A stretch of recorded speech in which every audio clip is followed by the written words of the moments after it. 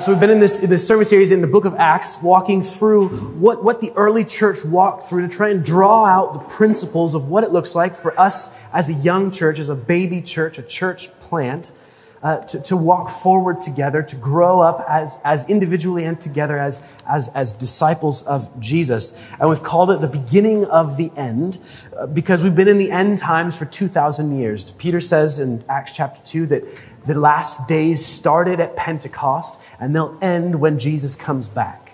Sometimes we talk about the last days. We're in the end times, like they've started recently. We've been in them for 2,000 years. We've got nothing to worry about. Jesus is coming back. All the stuff we're scared of is going to happen after he comes back anyway. So we don't need to worry about those things. We're in the last days, the beginning of the end here in the book of Acts. And we've been in the last several chapters. Last week we looked at Saul, which is chapter 9. We're going to take a step back and look at Acts chapter 8. And the reason we're going to look at that, because it's a really key turning point chapter in the book of Acts. You see, Pentecost happened and the church grew to about 10 to 15,000 people in Jerusalem. But they've only been in Jerusalem. That's where the first church was. And if you remember back in Acts chapter 1 and verse 8, Jesus said, I'm going to send you out as my witnesses to where? To just Jerusalem, right? No, to Judea and Samaria and to the ends of the earth. But up until Acts chapter 8, the church has been just in Jerusalem. And there's been some hiccups here and there. We had Ananias and Sapphira, and there's been some conflict with Pharisees, but they've been growing. The word has been going forth. That's what Luke tells us. The word continues to go forth, to grow. But there is that undercurrent of conflict, and it comes to a head in chapter 7 and chapter 8 with the death of Stephen. Stephen is the first martyr. He confronts the Jewish authorities and says, you've been unfaithful. And then in chapter 8, his death was the trigger event for widespread persecution. The headline in mine in chapter 8 says, Saul ravages the church. There's a moment in the Lord of the Rings where Frodo tells Gandalf that he's known in Hobbitland, in Hobbiton, and among the Hobbit community, as a bit of a troublemaker because of what happened with his uncle Bilbo. And Gandalf responds and says, do you mean that little affair with the dragon? I was barely involved. I just gave him a little nudge out of the door. And in a sense, it's a lot more than this, but chapter 8 is a little bit of a nudge out of the door to get God's people to go out further than Jerusalem.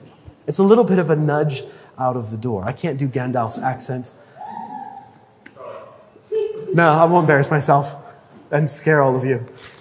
But it's a little bit of a nudge out of the door. Saul brings persecution at the beginning of chapter 8. And the person we see throughout the rest of chapter 8 is Philip. You remember Philip from 2 weeks ago?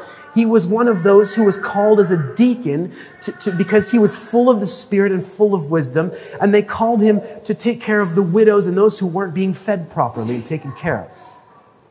And so actually we see Philip change gears here, and he's going to go out as a church planter. And in the beginning of chapter 8, he goes down to Samaria, and there's widespread success. The Samaritans are receiving the gospel. They're hearing about Jesus, and they're turning to Jesus in great numbers.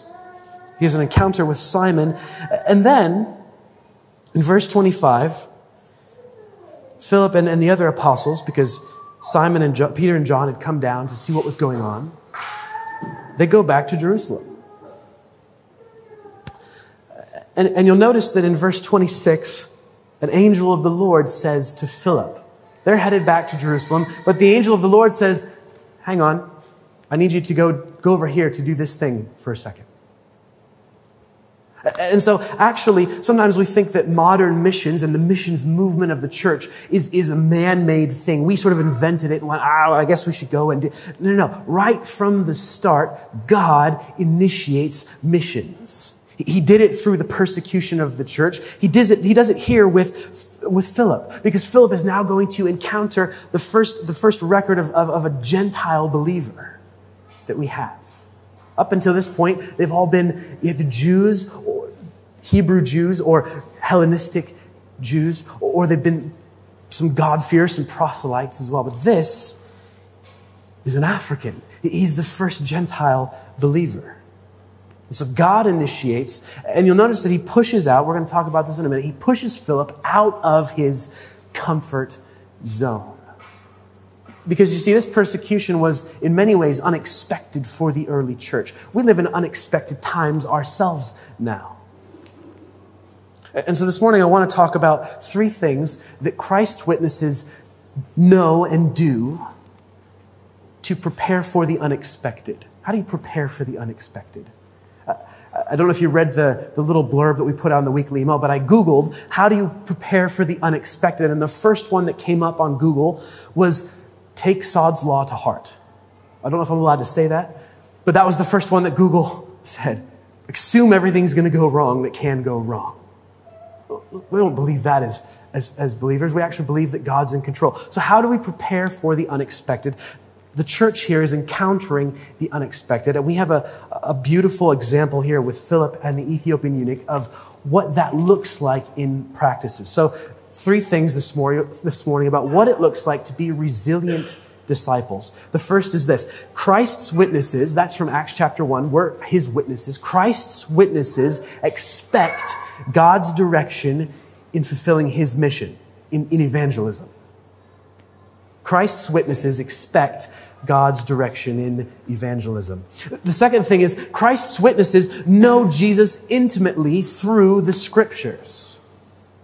Christ's witnesses know Jesus intimately through the scriptures. We've said this before. We love scripture not for itself, but because it shows us Jesus. And thirdly, Christ's witnesses invite others to respond to Jesus. 3 things. Expect God's direction. We know Jesus intimately, and we invite others to respond to him. Let's dive into the first thing here. His witnesses, Christ's witnesses, expect God's direction in evangelism. What do we expect? We see God's fingerprints all over these first verses. The first thing that we ought to expect is we ought to expect divine appointments. That's what happens here in verse 26. An angel of the Lord said to Philip, rise and go towards the south to the road that goes down from Jerusalem to Gaza. The angel of the Lord says to Philip, hey, go over to this place. It's a desert place. Go the south road that goes from Jerusalem to Gaza. Go over there. It's not likely to have been a place where there were a lot of people. But the Spirit sends Philip over there. It's a divine appointment. Because you see, God is always at work. He's always at work around us. And so we ought to expect those. They come in a variety of shapes and forms. Sometimes the Spirit directs directly. I don't know if any of us have heard the angel of the Lord saying to you audibly, or even perhaps audibly in your mind, go to this place. Maybe you have. If you have, that's wonderful. Sometimes it's by obedience. One of the ways that we're trying to live that out right now is we do a book table on Mondays. If you'd like to come out and join us in that and see what it's like, just come and observe. You're more than welcome. But we've said, the call is go be his witnesses. One of the ways we can do that is we're going to have a book table and try and talk to people. There are lots of other ways, but we're obeying. And sometimes on those Monday mornings, we get the sense that there's a little bit of a divine appointment that happens. Someone comes along who needs to hear, who needs to be prayed for, who needs to be ministered to.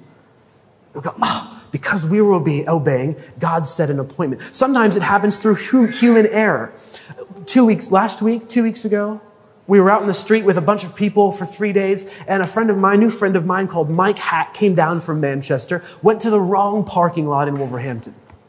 And it turned out that when he was in the wrong parking lot, he was parked next to this lady who was in her car sobbing. And it turned out she was Kurdish, and he was a missionary in the Middle East for a long time, and they spoke about Jesus for 40 minutes. We accidentally told him the wrong parking lot, and it was a divine appointment. Sometimes you turn up somewhere, you don't know why, you made a mistake, something happens and you're in the wrong place at the wrong time according to your timetable, but actually the Lord had you there for a reason. You've ever experienced that?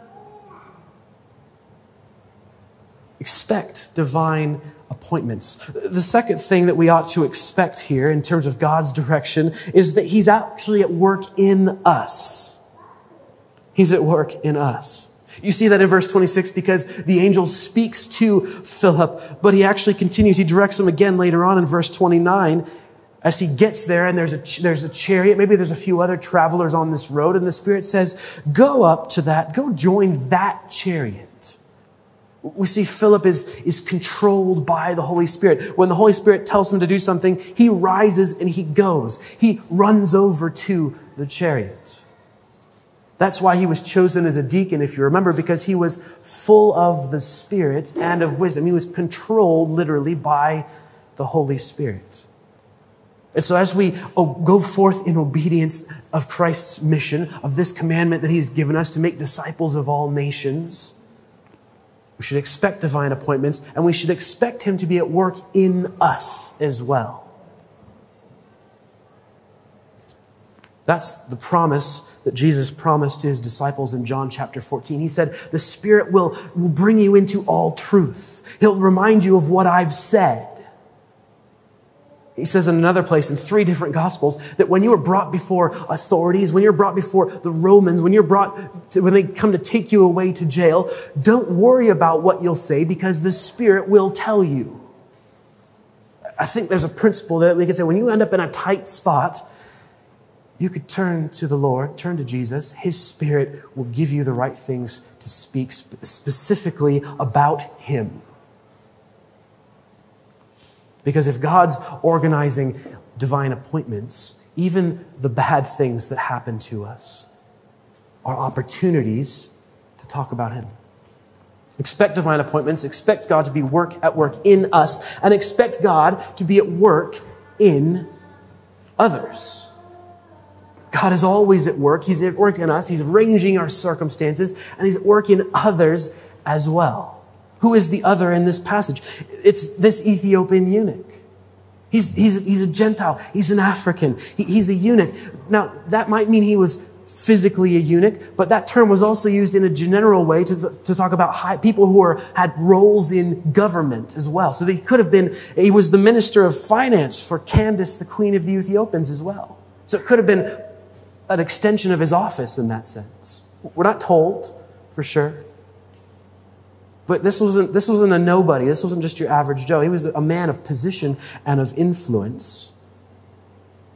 Just as a side note, that term Candace is actually an official term for the queen. The king was considered a son of the sun, and so he was too sacred to actually do any governing. So the queen mother usually ruled in his stead.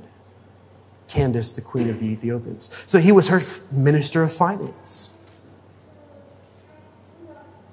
And so Philip goes up to him, and he sees in verse 28 that he's reading the prophet Isaiah. We're going to talk in a second about how Philip knew that he was reading the prophet Isaiah. But God is at work in him. He's reading the scriptures. He had been in Jerusalem to worship, so he was some kind of a God-fearer. Perhaps he was a proselyte, although if he was a true eunuch, that might have been that the Jews had rules against that. The Old Testament does. But he was clearly seeking something, and he was reading the prophet Isaiah. So God is at work in him as well. Friends, as you talk to others who don't know Jesus, whether it's people you know or people you don't know, we ought to expect that God is doing something in their lives. That the Spirit that's again the ministry of the Holy Spirit to unbelievers. Jesus promised that he would come to convict the world concerning sin and righteousness and judgment. He's at work in them. He wants to reveal Jesus to them. And so whenever you talk with someone, whether they be a believer or an unbeliever, there's always a third person in that conversation. It's the Holy Spirit. He's in you. He's listening. You're perhaps conversing with him as well. Lord, what do I say in answer to what this person's saying? I'm not quite sure. Expect divine appointments. Expect God to be at work in you and in others. What does this mean for us? Can I suggest that we actually have the ability to provoke gospel conversations with people? What do I mean by that word provoke? It's sort of you don't necessarily need to go at it directly, But you could say things that make people curious about you. How are you doing? What are you reading today?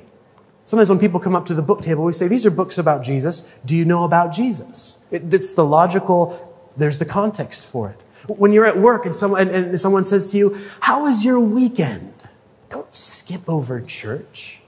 I was at church. I had a really good time with my church family. Sometimes we get nervous about talking about those things at work and other places, and we need to do so with discernment and wisdom, but you're allowed to, someone asks you, you're allowed to share. I was at church. It was great because I love Jesus. The Spirit's in us. He gives you discernment. It's not just me who has the Holy Spirit. We each have the Holy Spirit. And so as there is the time and the place and the means and it's appropriate, you're allowed to share, especially when someone asks you. Yeah? And my challenge for me, for you, and for myself as well, is put yourself into situations where you don't have all the answers. That's what the Spirit did to Philip here. He said, go over there and see what I have for you. I like to be in situations where I have all the answers. Do you? Who here likes being uncomfortable? Anne, Monday morning, 10 o'clock, Dudley Street. Yeah? We like to have all the answers. But actually, following this calling that He has for us, this purpose, He's calling us out into deeper waters where we don't have our feet on dry land. And He's saying, trust me. Trust me. I'll give you the answers. Sometimes we don't have the answers until we start speaking. We're going to see that in a minute. Expect God's direction in evangelism. The second thing that Christ's witnesses need is to know Jesus intimately through the Scriptures. The first thing that I notice here is that Philip knows the Scriptures. We're told in verse 30 that he runs up to the chariot and he hears him reading Isaiah. How did he know he was reading Isaiah? Because he knows Isaiah. He's read it before. He knows the Scriptures. Yeah?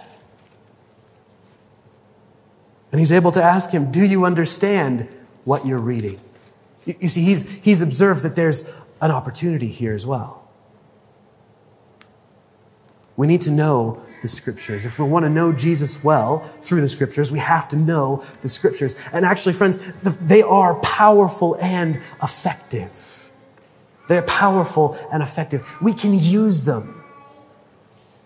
We can use them. When you're talking to someone, when you're talking to a believer or an unbeliever, you don't have to say, that's from John chapter 15. You could just drop it in there if it's appropriate. If someone's telling you about the difficulty they're having, and there's a verse that the Spirit brings to mind, you could share that with them. You could tell them where it's from if it's appropriate. But if we believe that this book is what reveals Jesus, and we want to reveal Jesus to others, we can know it and use it. We can encourage each other with it as well. We can encourage one another with it as well. Philip knows the Scriptures. You notice that he doesn't just know them, he understands them too. He also understands them.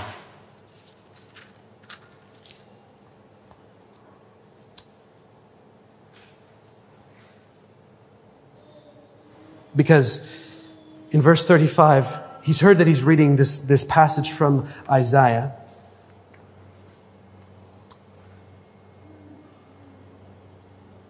I've just lost my place. You'll notice that he is reading this passage from Isaiah. It's the most referenced passage in the New Testament. It's used in 3 of the Gospels, Matthew, Luke, and John. It's quoted in Romans. It's quoted in 1 Peter, and here in Acts, 7 places. It's also a passage of Scripture that is sometimes called the forbidden chapter. It's no longer read in synagogues as part of the reading from the prophets. In the synagogues, they read from the law, and then they'll also have readings throughout the year from the prophets. And Isaiah chapter 53 is not read in synagogues. Sometimes it's called the forbidden chapter. But it's actually the most used passage from the Old Testament by the New Testament. I wonder why.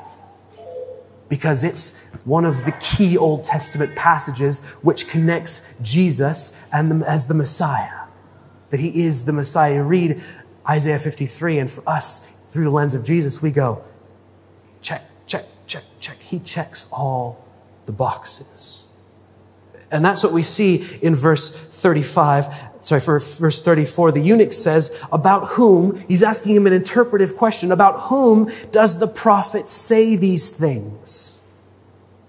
Because it's about the humiliation of Jesus. About whom does he say these things?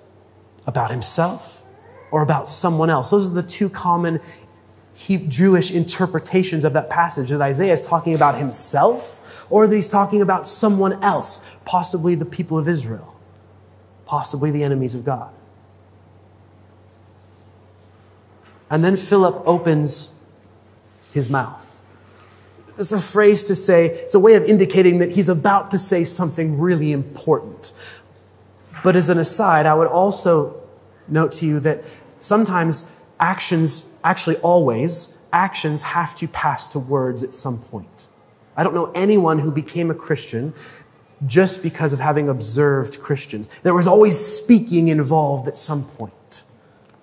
We have to talk about Jesus. Sometimes we think that if we just live a good life and follow all Jesus' commandments, which involves speaking, ironically, but if we just live a good life and do good things and be like Jesus, that people will sort of get the idea. The problem is that I know lots of Hindus and Sikhs and Muslims who live good moral lives as well. Actually, I know some secular humanists who live good moral lives as well. And they've got a strong moral code. At some point, we have to open our mouths. And again, we need the Spirit for discernment and wisdom about when to do that and how to do that. And Jesus promised that he would give us the right words. But at some point, we have to open our mouths. And here, it's easy. I wish it was always this easy. I mean, the eunuch asks a great question. It's like, let me put the ball on the tee for you and just have a good swing at it. It's all ready to go for Philip. Who is the prophet speaking about? And so Philip opens his mouth, and here we see that he not only knows the scriptures, but he understands them as well. And I love how the King James puts it. He preached Jesus. I've read the ESV, and it says he preached the good news about Jesus, because the good news is Jesus himself. I kind of like the King James there. He preached Jesus, the person, not a concept, not an idea, not a dead man, Jesus himself, living, risen. He understands the scriptures. There's an anecdotal story about Spurgeon. He had a group of young men who was training to preach, and he went along to the church where the young man was preaching, preached from the book of Ezekiel, and he got through the sermon, and they had a little sort of time of just feedback at the end, and Spurgeon said to him, it was a really well structured, good message, good application. There's just one problem. I didn't hear or see Jesus anywhere in that sermon. And the preacher said, how do you want me to preach Jesus from Ezekiel? And Spurgeon said, friend, until you can do that, you can't preach here again. Because all of Scripture is about Jesus. All of Scripture is about Jesus. That's what we see here in verse 35. Philip goes back to Isaiah and says, it's about Jesus. And you're saying, Tim, where do you get that from? If you turn with me in Luke chapter 24. Luke chapter 24. And verse 25, and then we'll skip down to verse 44. It's the two disciples on the road to Emmaus that Jesus meets.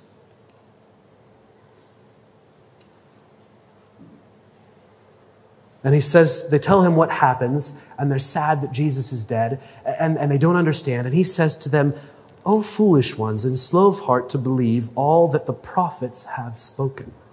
Was it not necessary that Christ should suffer these things and enter into his glory? And beginning with Moses and all the prophets, Jesus interpreted to them in all the scriptures the things concerning himself," from Moses and the prophets. And then he meets with the disciples. If you skip down to verse 44, he says to the disciples, "These are my words that I spoke to you while I was still with you, that everything written about me in the law of Moses and the prophets and the Psalms must be fulfilled." Jesus himself said to the apostles, it's all about me. All of it. And then verse 45, he says, "Then he opened their minds to understand the scriptures." And if I could just point out that that's one of the reasons why we're part of this whole thing of telling others about Jesus, is that there's always that human element. Because actually between the Spirit revealing and us telling and explaining and walking alongside, there always needs to be that help there. Jesus did it for his disciples. Philip did it for the eunuch here. We get to do it for those folks that we know who don't know Jesus. Philip understands the scriptures, and it's really simple. They're all about Jesus.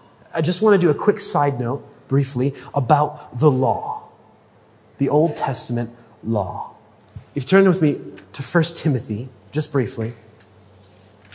1 Timothy chapter 1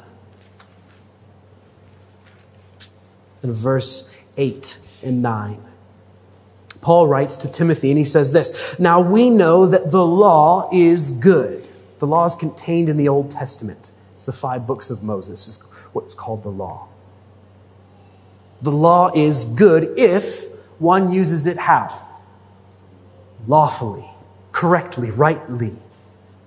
And now Paul's going to tell us what the law is intended for. In verse 9, "Understanding this, that the law is not laid down for the just, but for the lawless and disobedient, for the ungodly and sinners, for the unholy and profane, for those who strike their mothers and fathers, for murderers, the sexually immoral, men who practice homosexuality, enslavers, liars, perjurers, and whatever else is contrary to sound doctrine, in accordance with the gospel of glory of the blessed God with which I have been entrusted." In other words, the law is only able to tell us where we went wrong, where we're in error.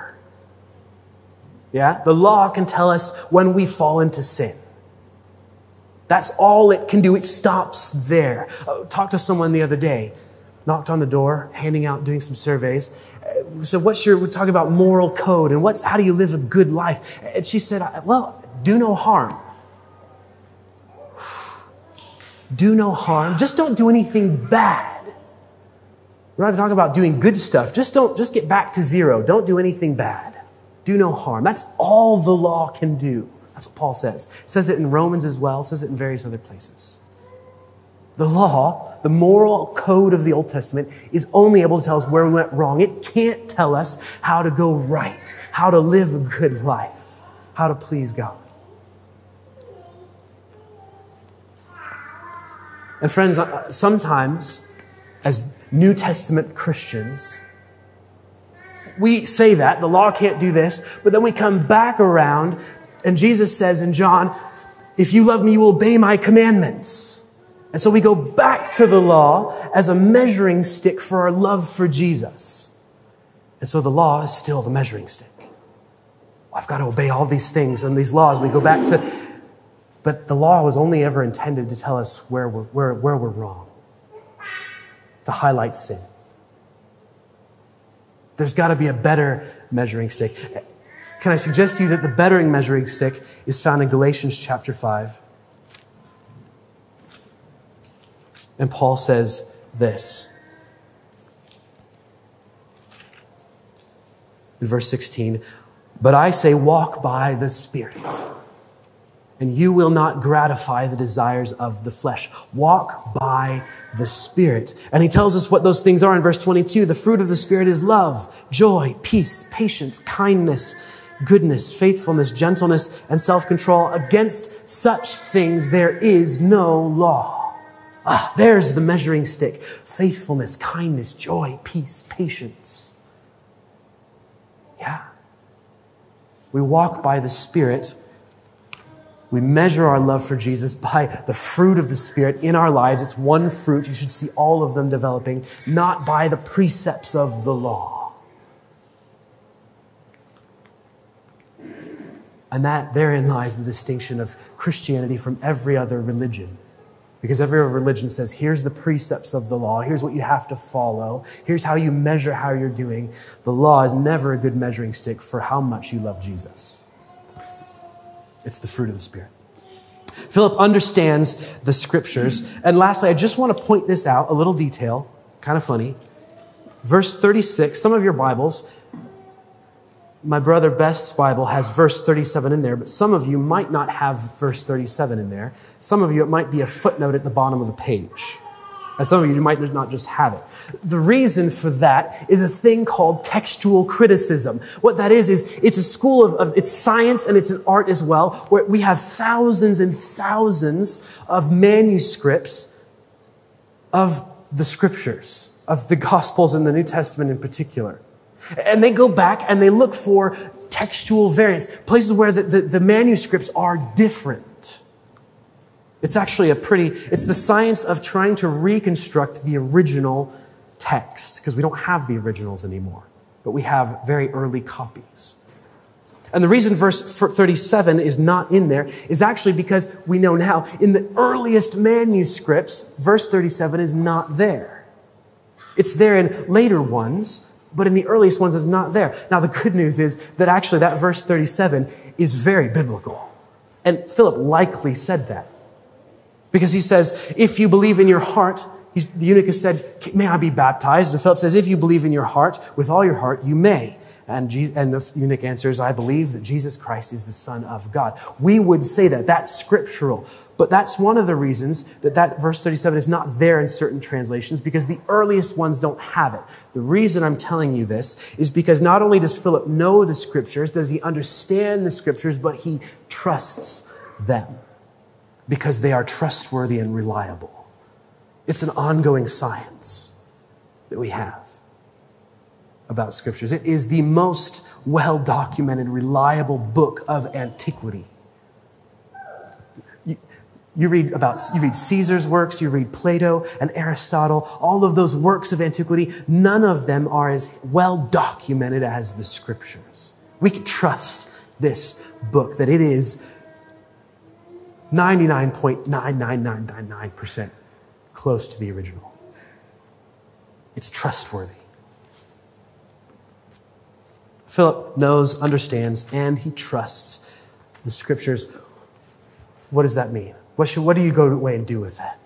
Let the word of Christ, says Paul in Colossians chapter 3, let the word of Christ, get my R's in there, let the word of Christ dwell richly in you. Can I encourage you, keep reading, listening to, if you listen to audio Bibles, talking about, reflecting on, meditating on, doing it with someone else. Keep diving in and engaging with the Scriptures. Not just on your own, with others, at Bible study, in church, wherever you're at. Deuteronomy has a wonderful picture of that for parents and their children. It says, whether you're staying in or going out or standing up or sitting down, keep talking about these things. Let it dwell richly within you. And third thing is this: Christ's witnesses invite others to respond to Jesus. This account in chapter 8 is, Ben, I wish it was always this easy. Philip expounds the gospel from the book of Isaiah, which was sort of teed up for him by the eunuch himself. And then the eunuch says, right, here's water. Shall I be baptized? Oh, I wish it was always that easy.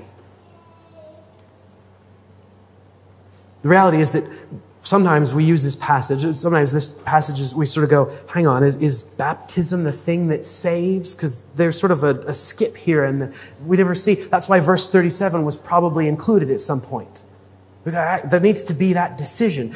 And actually, we know that Philip's presentation of the gospel included that call to repent and believe and be baptized, because that was the history from the previous times we've seen the gospel preached in Acts. Peter and John, Jesus himself, repent and believe.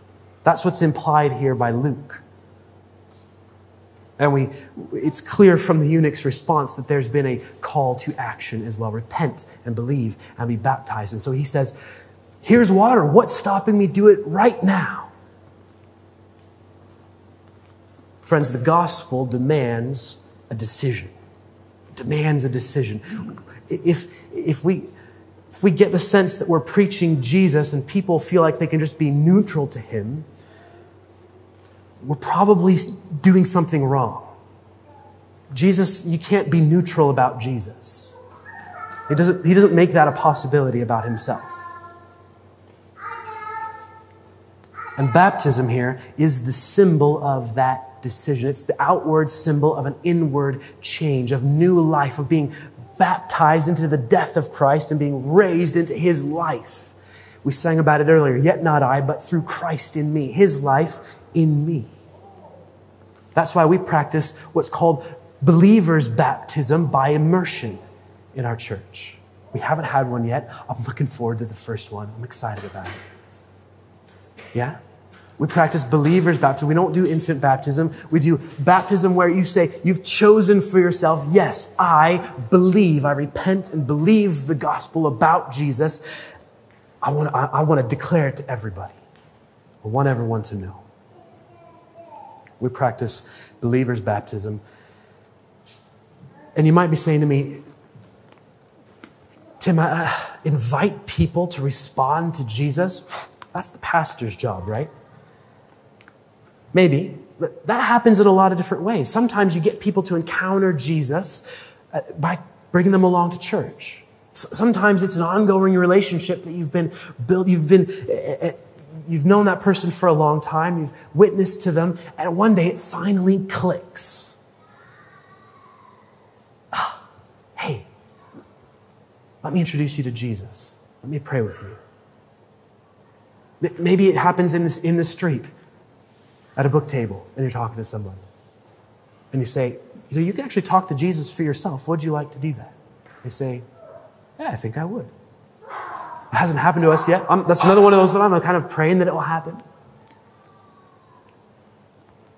We get to invite people to respond to Jesus. But this is hard because the gospel and repentance is antithetical to our culture.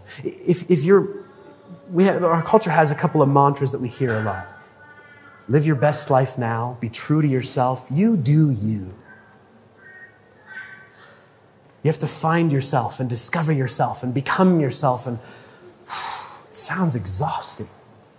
It is exhausting because it's idolatry. It's worshiping self. And idolatry is always exhausting. It saps the life out of you. It saps the life out of you. And friends, when we're calling people to repentance, we're calling them to respond to Jesus, what we're inviting them to is true freedom with the lover of their souls. It's true purpose. It's true peace that's only found in Jesus. Sometimes we get weird about talking to Jesus. And I suspect talking about Jesus to other people. I suspect that's because sometimes in our minds, we start thinking about Christianity and our faith as another religion, another philosophy, an ideology, that we're forcing something on people. And if we're involved in the law and doing that kind of stuff we talked about earlier, we're proponents of the law, then yeah, we are forcing another philosophy or ideology on people. But if we're talking about Jesus, actually, it's a lot closer to me telling somebody about my wife. You see, when I meet someone for the first time, and they start asking, we start talking, and we start exchanging, and hey, where are you from? And what's your life? My wife comes up very quickly in conversations. Because we're so intertwined, it's hard to tell somebody about my life without telling them about her. And if I'm not telling them about her, you might go, something's wrong there. They're meant to be intertwined, and he's just left his wife out. But we're so intertwined. I can't help. If I want to tell someone about myself, I have to tell them about my wife. And the same is true of Jesus. We want our lives to be so intertwined with his. That's what we sang about. That's what Paul says in Galatians chapter 2, verse 20, that it's no longer I who live, but Christ who lives in me. We want our lives to be so intertwined that when someone asks you how you are, how was your weekend, what do you do in life, that we can't help but talk about Jesus because we have no life aside from him.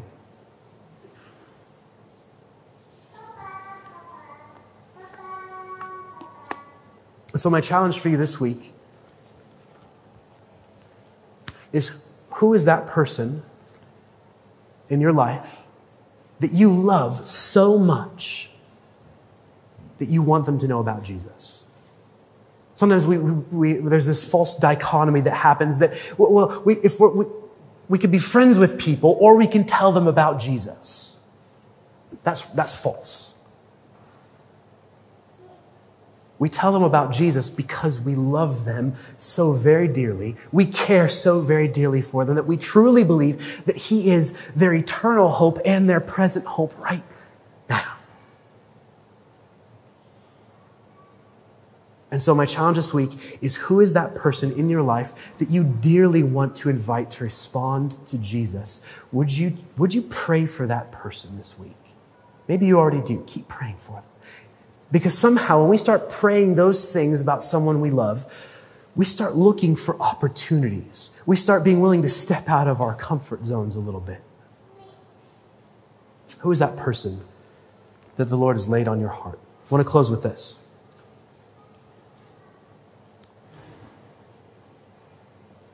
You'll notice in verse 40 that as they came up out of the water, the Spirit of the Lord carried Philip away. And it says that Philip found himself, in verse 40, at Azotus until he came and he preached the gospel. He continued preaching the gospel until he came to Caesarea. And we lose track of Philip after this passage, but we see him later in the book of Acts, and he pops up. He's settled down in Caesarea, and he's got 4 children, daughters, who are prophetesses. What a wonderful legacy. You see, friends, the mission field is not only out there, but it's also at home. Our children, our families, need to hear and respond to Jesus as well. If you want to experience God's presence, if you want to experience his closeness, his nearness, he's busy calling lost people to himself.